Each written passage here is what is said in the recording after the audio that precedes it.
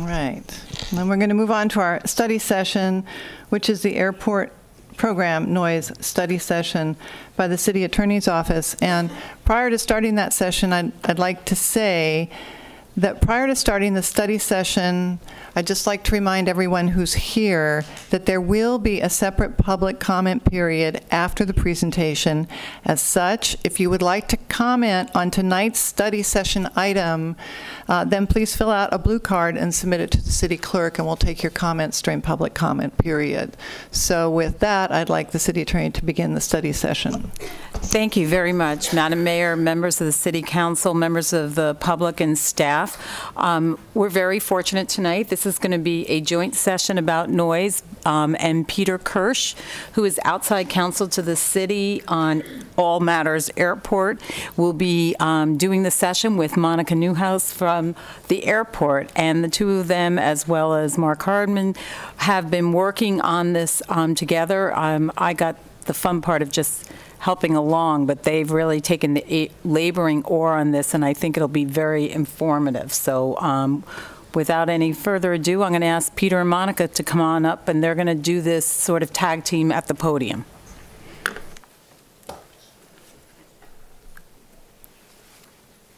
Good evening, Madam Mayor, members of the City Council. What we want to do this evening is give you a little bit of Noise 101 and talk about the Burbank Airport noise reduction program so that everybody understands what has gone on historically and what is going on today at the airport. Can we have the first slide, please?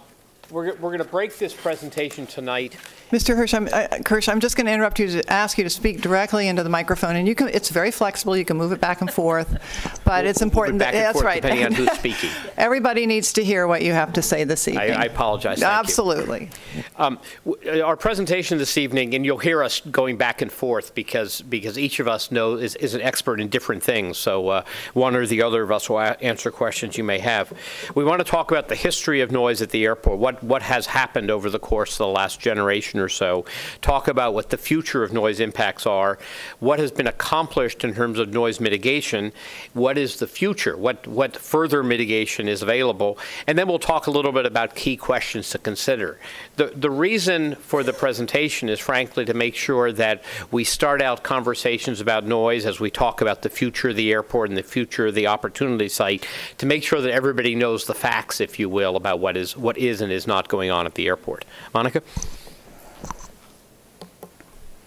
So to begin with a little bit of Aircraft Noise 101 is to talk a little bit about the perception of noise. And both the perception and the calculation of aircraft noise is a function of a number of things. The first being the number of operations. That's both arrivals and departures going into and out of an airport, the location of where those flights fly, otherwise known as aircraft routes, the type of aircraft, and specifically the type of engine on that aircraft, and also the time of day. And that's especially important because evening flights between 7 p.m. and 10 p.m. are penalized in the calculation of noise because they are more disruptive to our evening enjoyment in our homes, and nighttime are penalized tenfold. So that's all of those elements go into the calculation of noise, because those two are penalized because they tend to be more disruptive. So since the 70s, the number of flights at Bob Hope Airport have decreased. And we've got some slides that show that trend a little bit later in the presentation. The location of the flight tracks is unchanged, hasn't changed. Aircraft engines have become dramatically quieter. The engine technology has changed immensely since the 70s. And our nighttime operations have decreased. This is the slide I was referring to, and this is our latest airport forecast. That's the part with the blue sky going forward, whereas the historical operations are in the red. The forecast comes from the most recent Part 150 study update, and the forecast itself looks at market share of the airport, the population in the surrounding areas, employment, total personal income, all of these elements to create this forecast. But given the recent declines in passenger traffic due to the recession and continued fuel price uncertainty, which has a major effect on our airlines, it's not anticipated that there will be a major rebound in the traffic growth, particularly at Bob Hope Airport. And in 2011, enplanements were the lowest they've been in 19 years at Bob Hope Airport.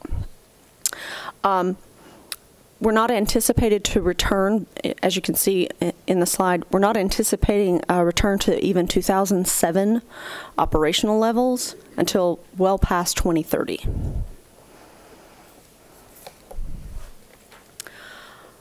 And much the way airports have mitigated noise through sound insulation programs, aircraft manufacturers have developed aircraft that employ a whole new series of new technology to abate the noise at the source. And though there will never be a silent aircraft, there are some that actually the wind over the surfaces of the plane exceeds the noise from the engines on arrival. There's a lot of impressive progress has been made. What you can see here is a comparison. On the left-hand side are historic aircraft types, and all of this is to scale. So you can see the difference in the size of the aircraft. So I'll take the very top left is a 727-200. They don't fly at Bob Hope Airport anymore, but they were very prevalent in the 70s and 80s. And you can compare that with a similarly sized aircraft, which is 737. 300, it's a little bit bigger, but it is dramatically quieter. They have more seats on those flights, on those planes as well. So having additional seats means fewer flights. Monica, could I just jump in here for a moment, because I want to, particularly for people at home who are looking at this graph, it's very important. And what it shows is how much quieter each individual aircraft is today than it was back in the 1970s. For the benefit of the people at home, these are noise contours showing how large the contour is behind each of the aircraft. The ones on the left-hand side are the ones that were in operation from 1978 to 1990. On the right-hand side, the present aircraft. It's pretty dramatic, particularly when you look at the very top aircraft, which was the most prevalent commercial aircraft in each of those time periods, and how much smaller the noise contour is today. So when we talk about the fact that noise has decreased, a large part of it is a function of change in technology. And I apologize that this graph is a little hard to read on the screen, but I think it's a pretty dramatic indication of why it is that we're seeing noise contours so much smaller today.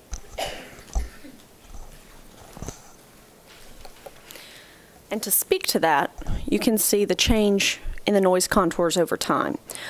This slide represents the first Part 150 study noise contour in 1988, and it encompassed over 1,500 acres. In 98, which was 2 years before the mandatory phase out of Stage 2 jets, the noise exposure area was reduced to 1,250 acres.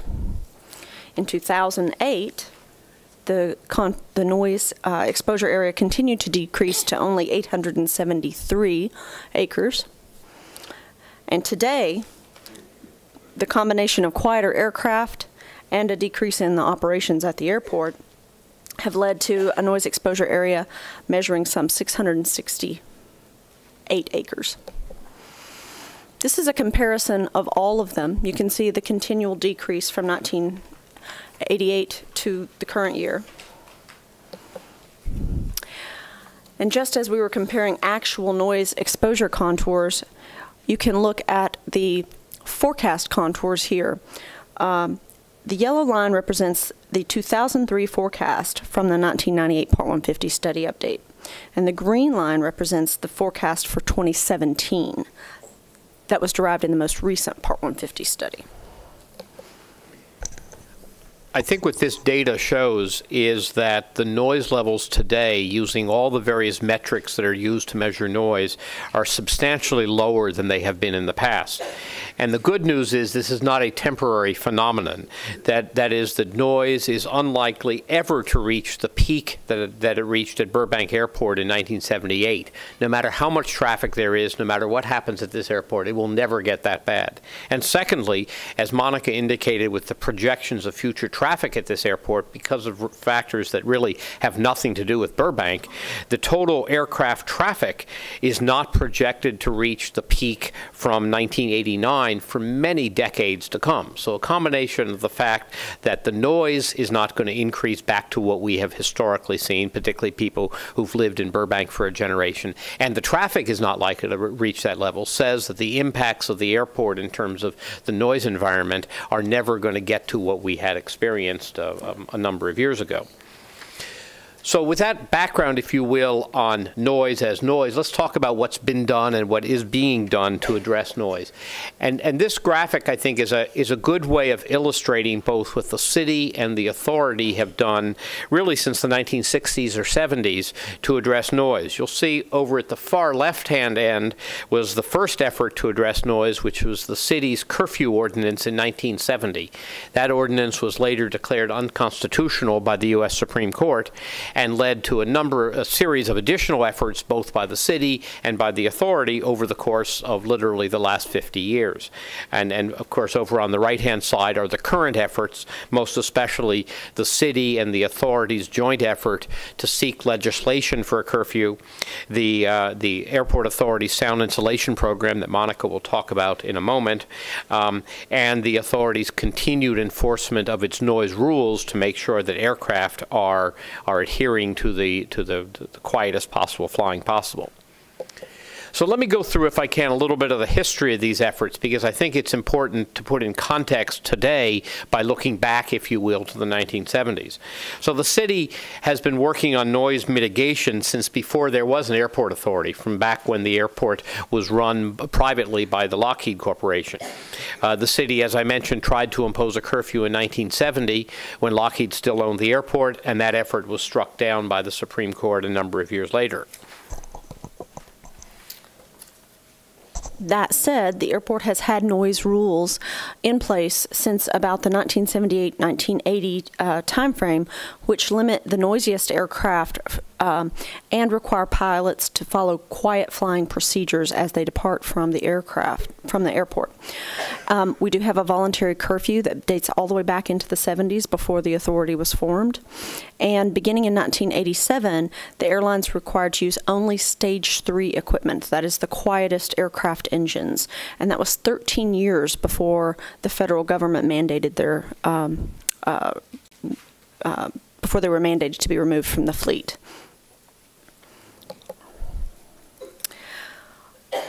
The authority has also been sound insulating homes and schools since the late 1980s and has spent over $105 million in doing so. As of June of this year, we have sound insulated 2,350 residences and 4 elementary schools. Only 75 single-family residences remain to be insulated, and 40 of which are in the Burbank community.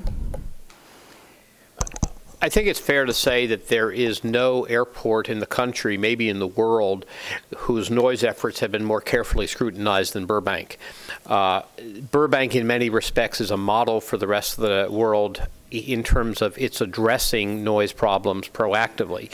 One key way in which the airport authority has been required to if you will, continue its noise mitigation efforts is that it's required to report to Caltrans every approximately 3 years on what it has done to mitigate noise and to put forth a plan for what it's going to be doing to mitigate noise in the future. And to put not too fine a point on it, Caltrans has been very vigorous in making sure that the authority sticks to its plan. So Caltrans imposed detailed noise mitigation requirements on the authority in 1998, again in 2002, and again in 2007. The next Caltrans proceeding to consider noise mitigation has been temporarily postponed as a result of the city and the authority discussions about long-term solutions, some of which we've already talked to Council about in previous sessions. The authority's aggressive FAA and Caltrans approved noise mitigation efforts have included the construction of Taxiway D to promote general aviation use during the nighttime hours for departures to the west. It has also the phase out of operations of the all Stage 2 commercial aircraft long before the federal mandate of 2000, and a very sophisticated noise monitoring and reporting system that is available even to the public through our website, and we have the ability to research any and every complaint about aircraft noise. After the city tried to impose a curfew unsuccessfully on the airport in 1970, discussions about a curfew have continued really nonstop since then. Federal law changed in 1990 to require that any curfew that's imposed receive permission from the FAA, the Federal Aviation Administration, before it can be adopted. So under pressure from the city, the authority applied for permission to impose a curfew under federal law. That application, you've heard before, is called a Part 161 study, named after the part of the federal regulations that mandates the study.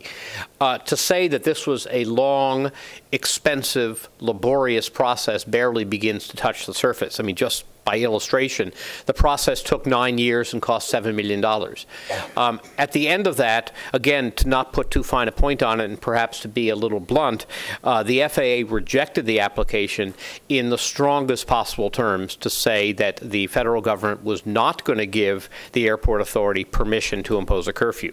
This was important because it was the last effort to achieve a curfew through an administrative process.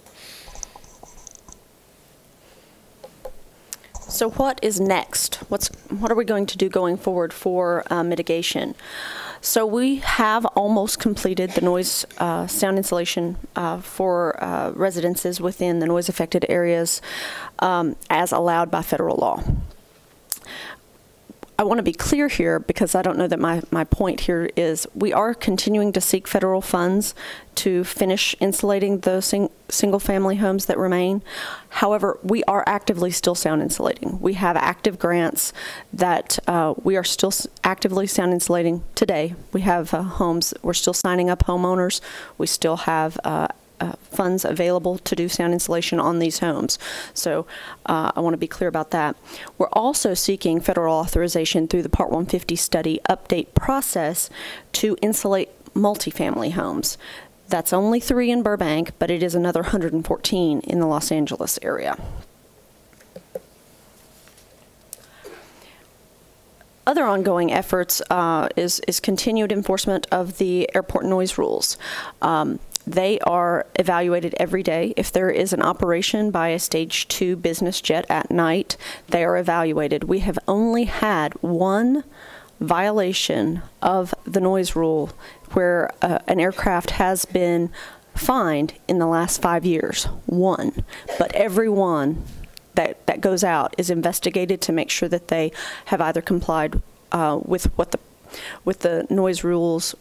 But every single one is investigated, but only one has been fined because they know the rules. They know there is a fine. It's very highly publicized. Every pilot who flies into Burbank knows about the noise rules. And we encourage continued compliance with the 30-year-old voluntary curfew.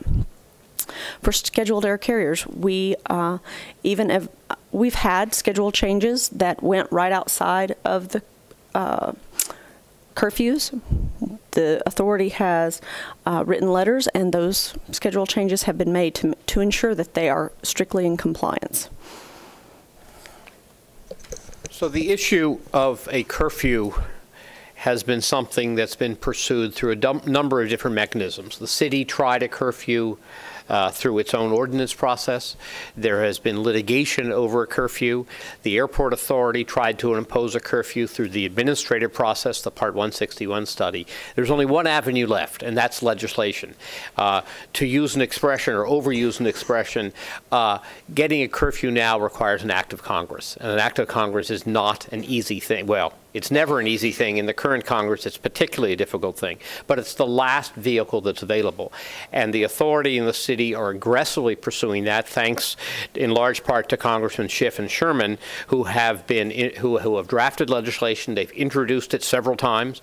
As far as we can tell, they will never stop introducing it, and they will keep seeking congressional support. Each year they get a little more support for the legislation, and again, it's our last effort, and it's a very important last effort to secure a curfew. The final issue that I'd like to talk about before sort of summing up here is I know there's been a lot of discussion and frankly a lot of misinformation about the issue of Eastern departures off the shorter runway at the airport. It's an issue that's been a grave concern to Burbank residents, and I want to make sure that people understand why it is aircraft do and don't use that procedure. Most importantly, there's been a fair amount of misinformation that the terminal itself is the reason that aircraft don't depart to the east over Burbank. There are really 4 or 5 reasons why aircraft do not travel to the east. That is why they don't use the shorter runway and fly off to the east over Burbank. First of all, prevailing winds. The winds are such that aircraft have to take off into the wind, and the prevailing winds are such that the north-south runway, known as runway 1533, is much favored over the what's known as crosswind runway, hence the name. It goes across the wind. It is very unusual for the wind pattern to allow the use of that runway to the east. Secondly, maybe the most obvious is the Verdugo Mountains are to the east, and aircraft have to climb very quickly, in a sense unsafely, to get over the Verdugo Mountains if they fly to the east. Number 3, the air traffic patterns in Southern California are mind-bogglingly complex. And so aircraft can't just take off from Burbank and go where they're going. That there's traffic for all the other LA airports. And the way air traffic routes in Southern California are organized, if aircraft take off from the east, it is far more complex for them to fit into the flow of air traffic over Southern California. The next to the last is a hyper-technical issue, and I'll try to make this as simple as I can, but and without scaring you. Commercial airlines are required to have what are known as one-engine inoperable procedures, or OEI procedures. What these are procedures they adopt what happens when they take off if one of the engines goes out. Very dangerous situation, but they have to plan for that so the aircraft, God forbid, nothing happens. The aircraft, each airline has a set of procedures for OEI, for one engine inoperable. Aircraft taking off to the east don't have a procedure they can use safely to take off and to avoid other traffic, because if they have one engine out, they're only flying on one engine. So essentially what they have to do is the procedure has to have them circle around the airport and come back around. Because of the other traffic in the area, it is not safe for most commercial airliners to take off to the east and adhere to their OEI procedure. So as a result, they're not allowed to do that. That has nothing to do with the Verdugo Mountains. That has nothing to do with the other air traffic. It has nothing to do with the wind. It has to do with the fact that they simply don't have those procedures. And the fifth reason why there aren't very many flights to the east, and why there never will be, is perhaps the simplest, which is that airlines, pilots, aircraft operators always prefer to use a longer runway if they can, and runway 1533 is far longer than the crosswind runway. So all of these factors are important to understand. Notice I didn't say the location of the terminal was a factor, because it really isn't a predominant factor. These 5 factors are all much more important than the location of the terminal for the reason for why aircraft do not depart to the east. So let me, if I can, summarize what we've gone through in the last 15, 20 minutes or so here, and if I can sort of tee up the conversation with the council by asking and answering a couple of questions. First of all, does the number of passengers at an airport affect its noise? And the answer is no. Noise is not produced by passengers. Noise is produced by aircraft. Pretty obvious, okay? Secondly, and this goes to my last point, does the location of the terminal affect noise? We go back to Monica's very first slide where she talks about flight tracks and the kind of aircraft and the time of day. The location of the terminal does not affect where and how much noise there is from the airport. Number 3, does the size of the terminal have any effect on noise? And again, similar to the location, the size does not affect noise. It's the aircraft that affect noise. And the final point, which is obviously a point that's going to be discussed considerably over the course of the next several weeks and months, if a 14-gate replacement terminal were approved for this airport, would it change the noise status quo?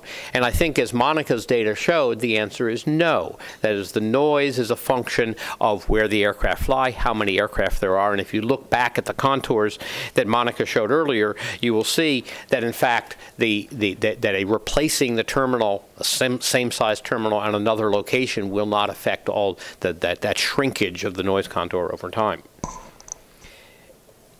If I can, let me just end here by reminding the public of some of the points that the mayor made in introducing this presentation about upcoming meetings.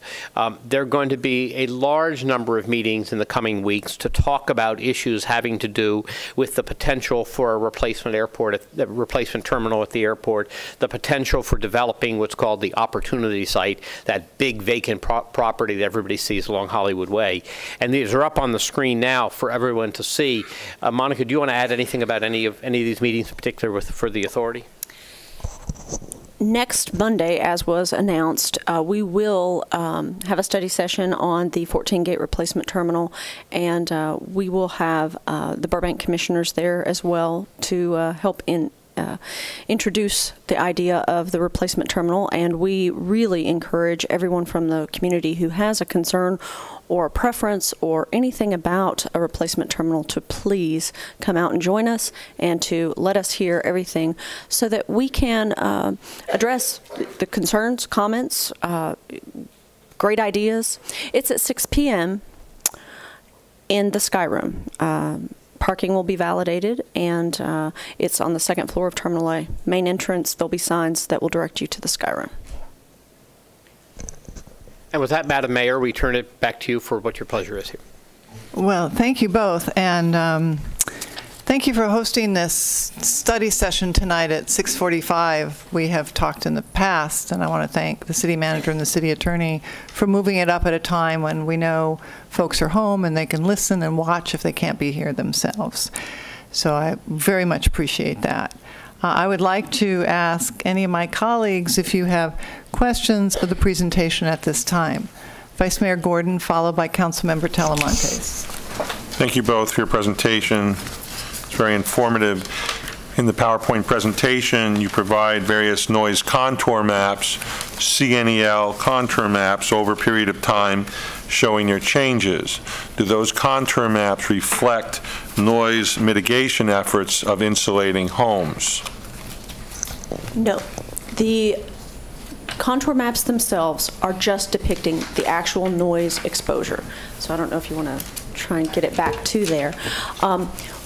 We do have maps that will then show what homes have or have not been sound insulated within those contours, but the contour itself is just a depiction of the noise exposure, not the incompatible residences that underlie those contours. It is just a depiction of the noise exposure. So the contour maps that are being presented reflect the ambient noise levels in these areas independent of any changes in insulation of the homes in that area? It depicts the noise levels, actually, which is a little different than ambient. Ambient noise is a calculation of the cars on the street, the lawnmower going by, and but it's just aircraft noise. It does not depict anything but the aircraft component. I'll rephrase that. Okay. They depict the noise that's created by the airport or airline or airplane component apart from the ambient noise, specifically independent of insulated homes. Absolutely, sir. Okay. You're correct. Now, when you laid out the history in various stages, it talks about the airport spending $105 million on residences for insulation or schools, et cetera, elementary schools. In fact, that money is channeled through the airport from the federal government for this purpose. Is that correct? We receive grants that are 80% federal grant and 20% local share. So of the $105 million that has been spent, 80% of that is federal funding from the FAA. The other 20% is local funding, airport funds. And the motivation for the airport spending their 20% share is good neighbor? To be a good neighbor and to minimize the noise exposure on the surrounding homes. And perhaps to be a little bit unfair to Monica and her colleagues, the city has put a lot of pressure on the airport authority for the last 40 years to spend that money. Now, that $20 million, just to be clear, was not taxpayer money from Burbank taxpayers. It came from users of the airport, from lease rates and from taxes at the airport, but not from the general tax base of Burbank. So not that the authority wouldn't have done this anyway without our pressure, but our pressure, I'm sure, was helpful.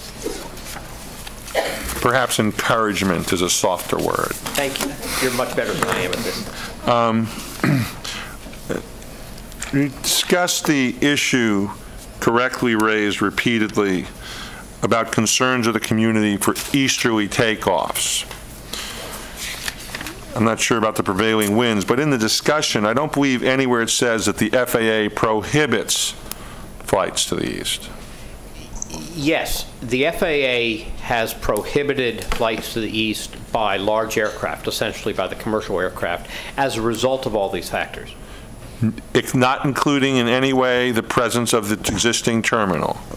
Well, that's actually a hard question to answer, because the FAA did not tell us all of the reasons why they prohibited aircraft departures to the east.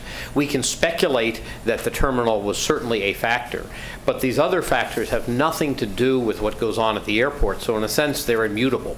Now, if the terminal is removed, these other factors remain. Is the terminal number 6 or number 12 or number 4? We don't know. The FAA hasn't told us where it fits on the range of factors. But when you have the other remaining 5 factors still there, the key point we want to make is that the existence or the removal of the terminal doesn't remove those other 5 factors. Well, I would stipulate that we shouldn't anticipate the Verdugo Mountains moving anytime soon. I certainly hope not. Okay. However, the traffic patterns from LAX and other airports in the area, I think, are also controlled by altitude. So even though their flights may crisscross at different altitudes, they could operate. And in fact, historically, flights have taken off to the east and have simply circled around Burbank and gone back. In the past, when large aircraft have taken off from the east, it was many, many years ago when the traffic density in Southern California was considerably less than it was today. And the other factor, which again, very quickly gets well beyond my technical capability, but changing flight tracks in a complex urban area like Southern California is very difficult because of sort of the ripple effect. If you move this flight track, then you have to move another flight track to another airport, and it affects another airport. And so I think it is minimizing the complexity to say that flight tracks can change. Yes, in theory, flight tracks can change, but it's not a particularly simple process, and that's a key factor for the FAA. Do you want to add something? What I think here is really something that has changed since the FAA has implemented the restriction on large aircraft over 12,500 pounds to the east, has been the FAA's requirement of the approval of the one-engine inoperable procedures. That has really happened in the last 20 years, where the FAA has much greater scrutiny and control over those procedures, and every airline has to have those procedures approved by the federal government on an annual basis. Now, why the runway 8 departures are so difficult is that you have to have a procedure in place for each aircraft engine. You do not turn a plane into a dead engine. So if your right engine goes out, you do not turn right. So in theory, if you were to lose your left engine, you could make a right-hand turn and circle back and go into the airport, and the FAA would approve that procedure. However, when you go to the other way, and where the aircraft would need to turn left, it could not make the climb rate of a single engine could not get over the Verdugo Mountains, and that's an unsafe procedure. And therefore, the FAA would not approve airline departures on runway 8 because they can't have a safe one-engine inoperable procedure approved. That is something that in the last 20 years, the FAA has really beefed up the requirements. Some airports have even put into, airports and cities have even increased the height restrictions surrounding airports on building to include the one-engine inoperable rather than just the standard FAA surfaces, because it is a much bigger issue. It's an increased level of safety, and it is certainly an increased level of oversight that the FAA has put on the airlines and their procedures. And I suspect with that explanation, it depends also on the length of the runway, which is my next comment, in that the east-west runway presently stops at Vineland Avenue, but mysteriously the property further to the west is vacant, and with a little bit of engineering could easily be extended quite a distance, politics being considered. Let me see if I can answer that question, because that's actually, that was a softball. I don't know if it was intended to be. Of course, Peter, I throw them out every now and then. By state law, the airport authority has no authority to lengthen any runway at the airport, period. It has no authority. So if the airport commission were to vote to extend the runway, it has no authority to do that. It can't buy land to extend the runway. It can't do it. Now, why does that land exist there? It's because at the end of every runway, there is supposed to be a runway safety area, which is a very large area at the end that's designed to deal with either aircraft going off the end on one end or landing too early and to protect people on the ground. At the other end of at runway 8 end, there isn't that safety area. We used to have a gas station there. And yes, we remember the Southwest Airlines that pulled up to get refueling at the gas station. And, you know, knock on wood, nobody was seriously injured there. Instead of a runway safety area at that end, they have now installed something called EMAS, Engineered Material Arresting System, which is, in hyper-technical terms, it's like whipped cream made out of concrete. It's this really fluffy stuff. Can I see stuff? Okay. It's really fluffy stuff that if an aircraft plows into, it sort of it stops the aircraft. I mean, it's like quicksand. And the FAA has approved the use of EMAS at runway ends where there's not enough space to have a full compliant runway safety area. So that's the reason why you have a large vacant area at one end and you have EMAS at the other. And if you take a look at the EMAS stuff, looks pretty cool. I'll bring some in for you maybe sometime. One other thing, and on that end, it is the approach into our single instrument landing approach. So there is, that land is not actually empty. It has all of the components, all of the lighting, all of the equipment that provides information on the instrument landing systems in aircraft to safely guide a plane down. It provides a lot. It doesn't just provide horizontal control to help you guide it, it also provides vertical control. And that has to be extended from the runway. It can't be to the side or anything else. It has to be directly. So that land is not actually vacant. It's there. It's part of our instrument landing system going into the airport. That's FAA owned, but it is a part of the system. Last pitch. You mentioned that every pilot knows about the curfew. The guy who took off at 10 after 10 last night in a great big plane over Hollywood Way, he needs to be reminded. And in addition, that is a regular occurrence. And the fact that they haven't been fined, based on your report, I'm not sure how the fining procedure goes. But there definitely are some issues with the voluntary curfew as far as people taking off in the evening. Thank you.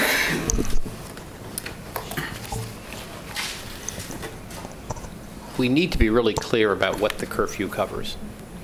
The curfew covers commercial operations at night, and it covers general aviation, that is private aircraft that are stage 2, the noisiest aircraft. So a general aviation stage 3 aircraft is allowed to take off at night under the voluntary curfew. Now, I don't know the particular aircraft, and I assume, Monica, you could probably check to find out, but it may be a corporate aircraft and it may be a stage 3. It doesn't mean it's not offensive. It doesn't mean the airport authority doesn't encourage pilots not to take off at 10 after 10, but it is not technically covered by the curfew. If indeed it was a corporate plane, I don't know the answer, of course. I was going to thank you, Mr. Talamantes. Councilmember Brick, followed by Councilmember Talamantes. Yeah, I'm just going to say briefly, only in comments to Dr. Gordon. First thing, when they mentioned about prevailing winds, and I think he kind of felt like maybe it wasn't so much that, kind of the impression I got. I mean, I see it all the time, and of course, Mr. Fager's out there. He could probably tell us, I'm going to guess 10 to 12 days out of the year where the prevailing winds change, and you'll see the planes taking off. Normally they go out, what I say, to the south and veer out to the west over the cemetery, and of course they're coming from the west. I see them close to my business because the prevailing winds switching and stuff like that. So it's, I think the pilot has the call on which direction to go. It's their judgment decision. Just like you talk about a flight, we have flights that are scheduled at 6:56, 6:58, and they'll sit on the runway and wait till 7 o'clock and pull it back and take off, even though they're scheduled a little bit earlier. So in regards to what you were talking about last night and the night before, a couple minutes after 10, a plane taking off, you know, I get a lot of people from the TSA down at my business when the airport closes, so I have a pretty good idea what's going on when planes are coming in or taking off late due to weather conditions. They could be coming in from Denver on a delayed flight, or a flight could be coming in late getting to Burbank, and so it's late taking off, so they're allowed to take off a little bit after 10 o'clock, is my understanding, because of the weather delays and stuff like that. But I started to say, but Mr. Kirsch, or the young lady hit it right on the head, that on the commercial airlines or stage 2 general aviation, they are restricted to 10 o'clock at night.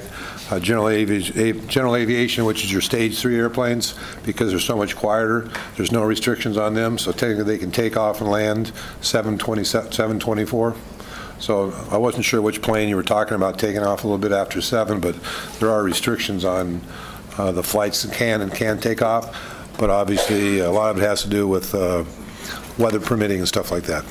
Thank you. Councilmember Talamantes, you have a lot of questions. No, just a couple. Councilmember Frutos. Thank you, Madam Mayor.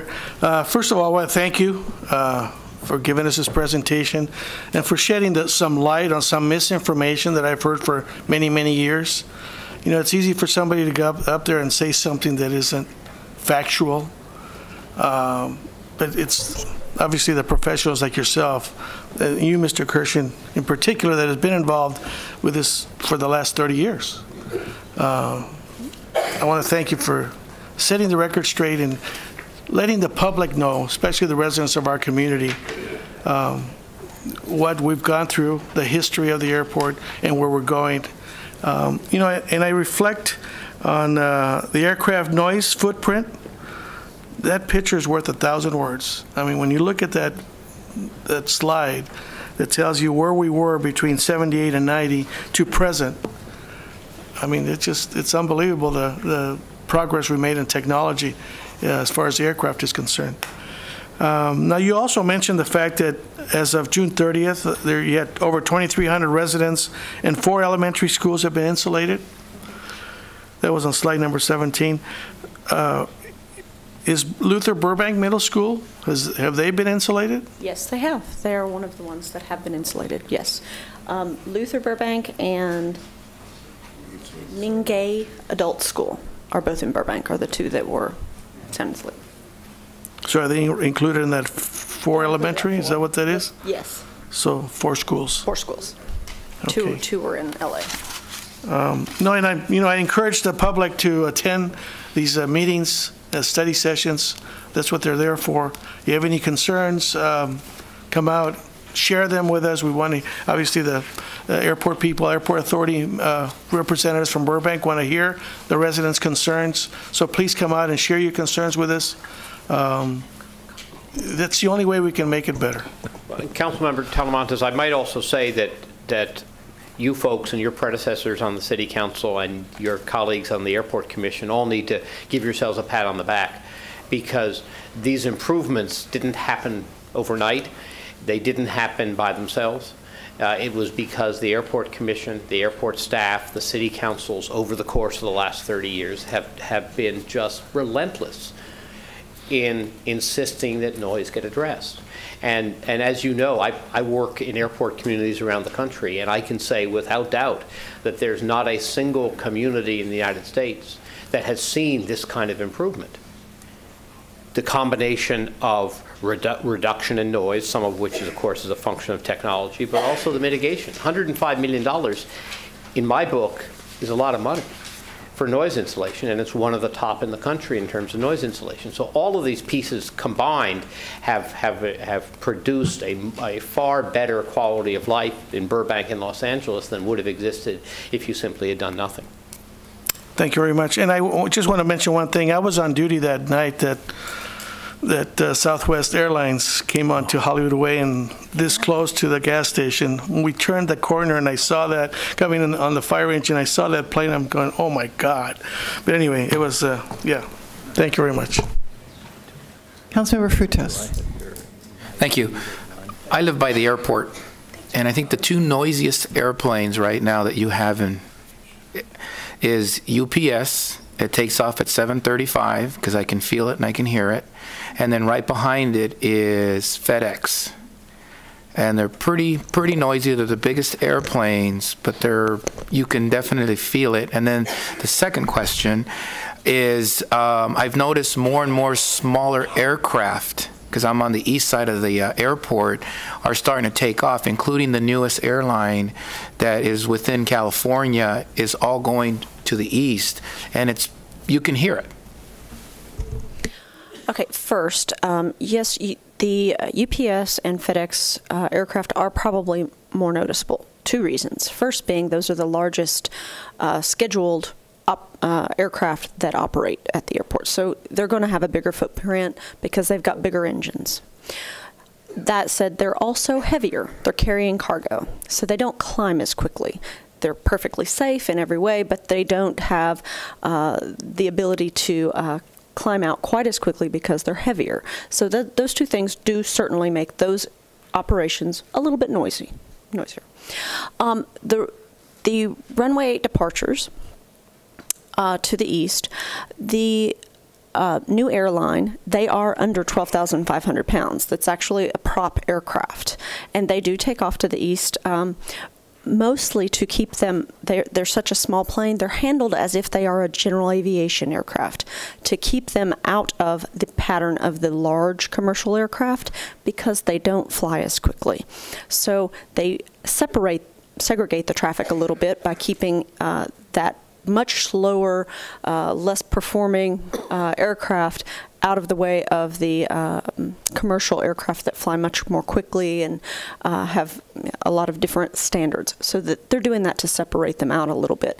But I don't know if you've seen that aircraft up close. It's only a 9-passenger aircraft. So it is, we're talking a very small aircraft. A lot of our corporate jets are much, much larger than that particular aircraft. Here's some trivial. What other big airplane is definitely recognizable more than UPS or FedEx, and there's only 2 in the whole system, and you can clearly see it when it takes off? No, not Air Force One. Okay, I got you. Okay. C-17. Shamu. Literally from my house, every time I see the Southwest take off, that's how I watch the airport, it looks like Shamu's Free Willy. He's taken off. I think probably folks who are loyal to Arizona State University might comment that that plane is more noticeable. Southwest has painted a number of their aircraft out of loyalty to their various markets. So you may notice Shamu, but I bet some people notice the Arizona aircraft too. I wanted to ask you, going back to the chart that you showed, and it was the latest airport forecast all flights. And your comment was that in 2007 we had a peak in flights, then flights dropped way off, and now there's kind of a steady but slow increase projected through, well, at least 2030, which is way out there. It's hard for me to even plan next year, much less 2030. But I wondered if you could speak to the peak that's shown here. Is that our experience in 2007? It wasn't clear because the date's not by the chart. It's 2006 into 2007 was the peak operations at the airport. Oh. Okay. Okay, perfect. There we go. Yeah, we got it. We got it up. Ms. Byrne, that was magic. What happened there, that was the beginning of the major recession. And the fuel price volatility. There had been previous recessions where you can see that there were slight downticks, particularly in 1990. That was a major recession. You can see that there was a falling off. But even in those recessions, the fuel volatility was not quite as great. And in 2006 into 2007 is when the recession began, and the fuel volatility, and the airlines had a major reduction in operations, and we had a very major reduction in number of passengers. In 1 year, from 2006 to 2007, it was a 13% reduction. The next year, it was a 29% reduction in the number of passengers. So those are all related to recession. People aren't flying if they're worried about money. And also, the airlines have reduced their flights. I think probably anyone who flies today experiences full planes. Can you remember back when you know there were empty seats? I can, but it never happens anymore, and that's because the airlines have gotten smart. They have reduced the excess seats out of each market so that they fly the planes as full as they possibly can, because they make the most money that way. Because fuel is not cheap anymore, and that is such a huge price point for them that they have to have every plane be as efficient as possible. So they're packing more people onto planes than they used to. That said, that reduces. That's actually good for noise. It's good for your community, because as planes get fuller, reduces the number of flights. So you might have the exact same number of passengers flying out of an airport, but with fewer operations. And the trend is for a little bit larger aircraft, which are still quieter even than what's currently flying today, with a few more seats. You'll hear Southwest is adding seats to some of its aircraft, buying newer aircraft that have a few more seats. Well, all that means is that you're able to fly more passengers on fewer operations, and operations are what drive your noise. We were talking earlier about the noise level contours, the maps, and I wondered how was the noise contour originally established? Did we put out sensors to track the noise, or was it? Yes, and there's another way. The federal government requires that you use a model. It's called the Integrated Noise Model. It's the only thing that the federal government recognizes as defining the aircraft noise exposure. However, the airport does have an extensive noise monitoring system which has sensors out all over the community. And we verify the noise contour every quarter. When we calculate it through I&M, we verify that it is in concert, that it makes sense with our noise measurements for that area in every single location around the airport.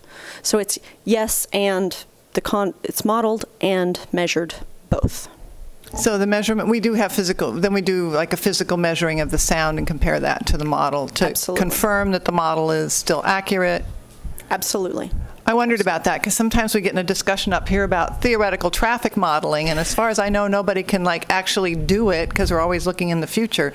So I think it's very important to know that we actually have sensors out in the community as well that can test the noise contours. The Bob Hope Airport had one of the first airport noise monitoring systems in the United States, and recently just replaced it at a very high expense, millions of dollars to replace, and has the most cutting-edge equipment, the same as LAX, same as Chicago O'Hare.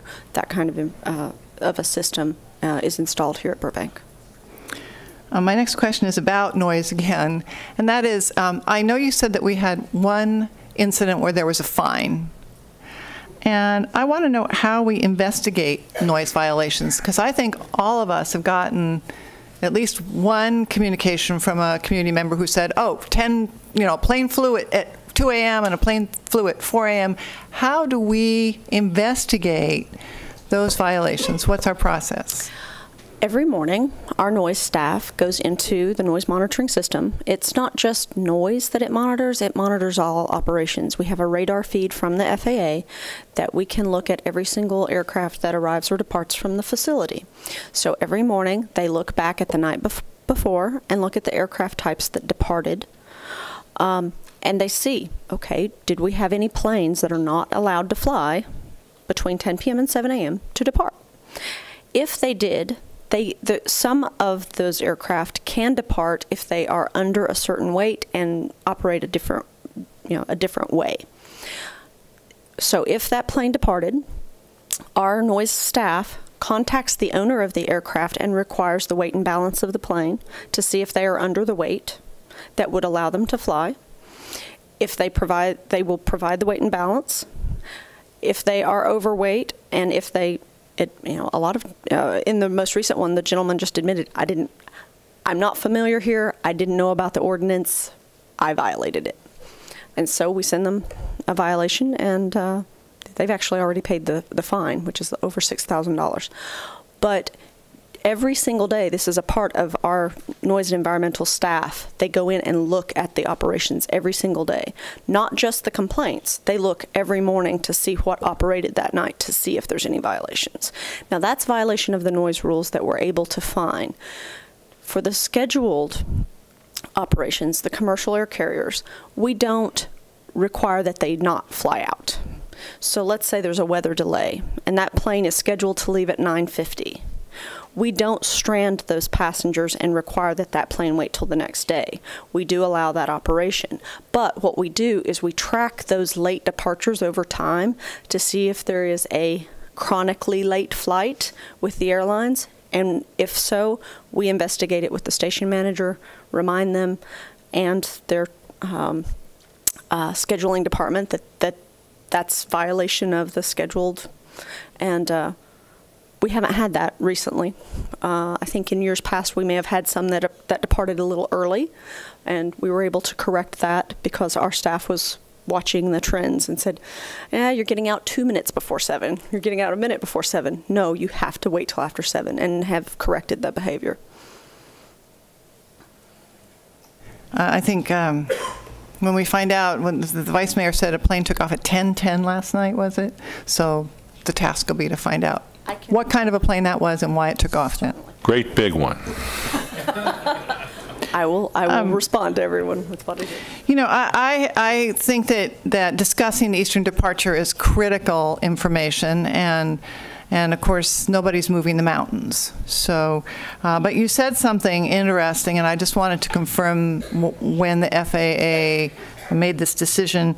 You made a comment about, in emergency conditions, if a pilot lost an engine, then they would be limited in turning one direction or the other, and and I wasn't clear on this, the FAA has a rule now about this. When was that rule promulgated, and can you go back and, is it recent? Is it a decade old? It's between 15 and 20 years. The FAA put the restriction on Eastern departures at this airport in the mid-80s. I can give you the exact date. I'll have to look it up. But the one engine inoperable procedures have been started to be enforced by the FAA much more strictly in about the last 10 or 15 years. Okay. Well, if council members have no more questions, I'd like to thank you and ask you to please have a seat. I'm going to invite, as I said in the beginning, that everyone who wished to could comment on the presentation after the presentation, and ask that you fill out a blue card. So I have a speaker who would like to comment now, and that is Esther Espinoza. Ms. Espinoza, would you like to come up and comment now on the noise discussion? And while Ms. Espinoza is coming up, I want to, again, thank you both, but say that it's a great credit to predecessor councils who have kept the push on, the shoulder to the wheel in seeking and mandating compliance, and our current council members who are currently liaisons also continue to do that, as well as our airport commissioners. So it's a real credit to the city for having stayed on top of this. Ms. Espinoza is the first speaker, followed by Mike Nolan.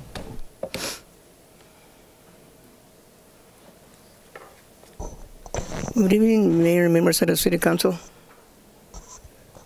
I'm going to start with they say that noise levels today are substantially lower than they have ever been in the past. Noise is unlikely ever to reach the peak levels Anyway, who brought it up? For a long time, they were not saying nothing about noise. They were not saying nothing about noise. Now they revived it. Because maybe some people have been ignored for the concerns of the noise levels in their vicinity, in their neighborhoods. Because it says right here that the authority applied for permission to impose a curfew under the federal law, 160 study. Authority actively pursued a Part 161 study for 9+ years at a cost of $700,000. FAA rejected that application in 2009. So that's when the whole thing quieted down, but the people are still concerned about the noises in their homes and in the neighborhood. Because sometimes I could hear the airplanes way up to my house. And so, but they revived this noise thing, and yet they say that there's less noise.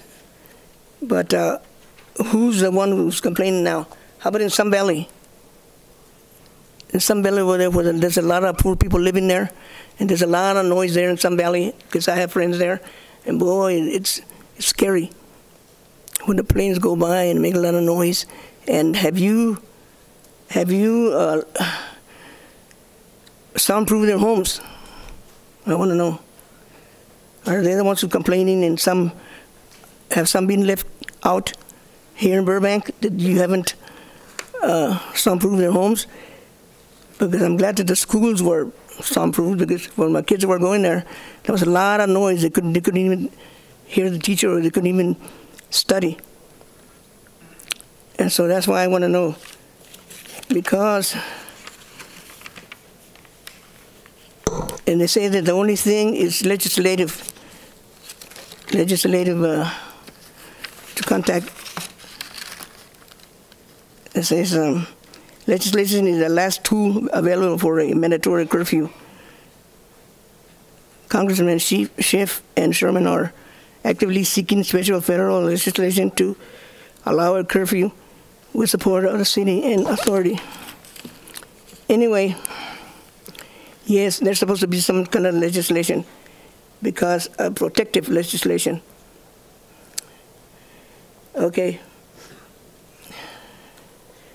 The state must protect the natural private rights of individuals, families, and legitimate associations of individuals. Life, limb, and health of individuals must be safeguarded, not only from the malice of other men, but also from the untoward and acts of intimate agencies. A man's person must be secure. Stop there. Anybody, they're supposed to be secure, and you're supposed to care for the people that are living around there, because that protects their lives. Because when there's a lot of noise, the kids can't sleep, and then when they go to school, they can't study. And noise. The children hear about it, and they comment about it, and they can't sleep, and children need a good night's sleep, and the working man needs to sleep so he can go refreshed to work in the mornings. So we need legislation here. We need for a curfew, and we need to do more for the citizens of Burbank. Thank you. Thank you. Mike Nolan. That's the last card I have. Madam Mayor, members of the council, I really appreciate you taking this time tonight.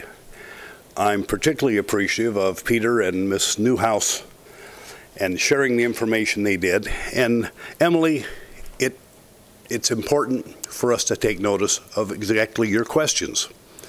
This situation has gone on for so long, and people have moved in and moved out of Burbank. School children here know from their tours with Miss Lucy that's here that you can go inside the terminal and see a map of this area with the lights, and with your ear as you hear a plane taking off, you can watch the progression or the progress of that plane as it hits those very sensors. You were busy working in downtown LA, I understand. But in reality, it is a help every so often to remind people that when they come up with this noise information, these monitoring points aren't being moved around like on the back of a pickup truck. So they can look at the trends, and as was pointed out, and I think that's a big thing for Burbank people to know, they check every day, or when they're there at the office, to see what occurred and who did it. That's the critical part. There was a time when we had a hearing on a noise variance here in this city, right in this council chamber, where it came out that yes, the judge had required the airport to have a hotline for complaints. But Mr. Bill Riddell advised the administrative law judge, but the order didn't require them to listen to the tape. So they had not listened and hadn't transcribed in over a year. They had no idea what the complaints were that came in. That was a long time ago. We've come a long way since then. And I'd like the record to reflect that it's meetings like this where we get that information put out, and that's why I use you as example, Madam Mayor. It's no problem to bring people current and to answer simple questions sometimes of how do we develop this information? And are these points stationary? It also is a help to hear like Jess. I was there too that night when that plane came across Hollywood Way. Right up to the signal the post with the prices. And there were the pumps right there. You could see the wings. It was quite spectacular. I think Ross Benson has some pretty realistic pictures, but those firefighters were the first responders there.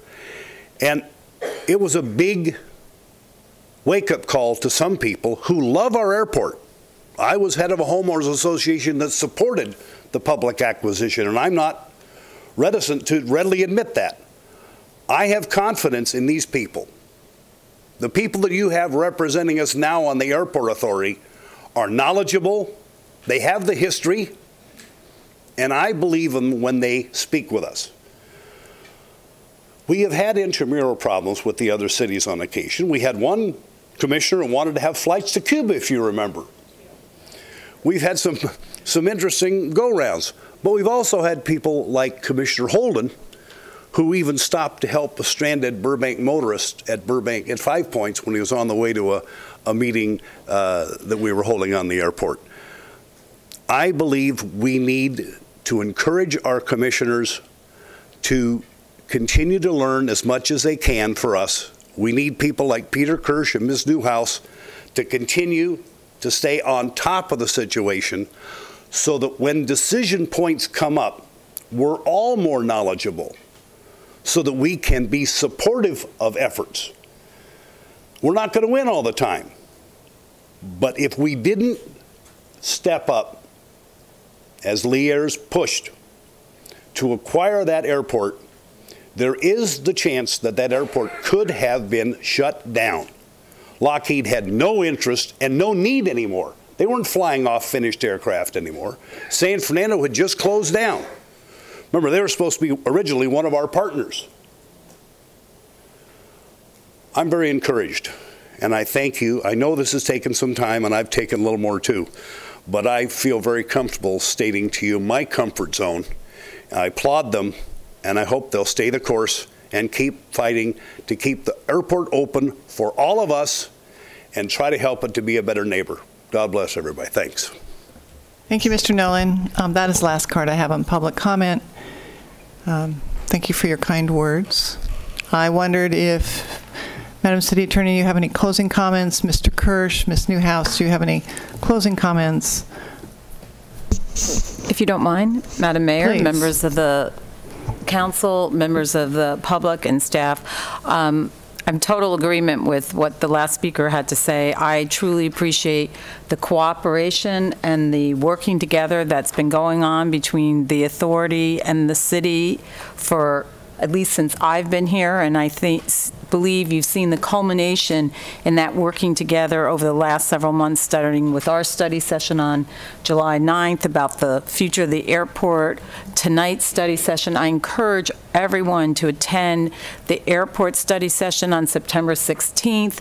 There's a lot of dates. We have another community meeting scheduled for September 26th. Thank you. I was like, okay, there's 2 nights it could be.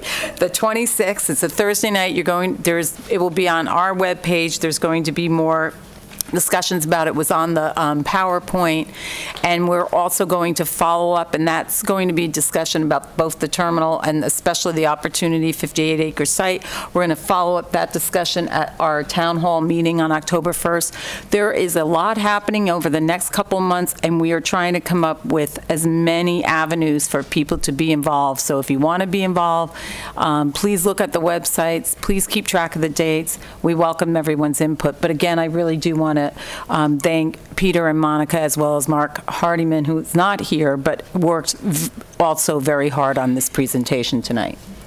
Thank you. Thank you very much.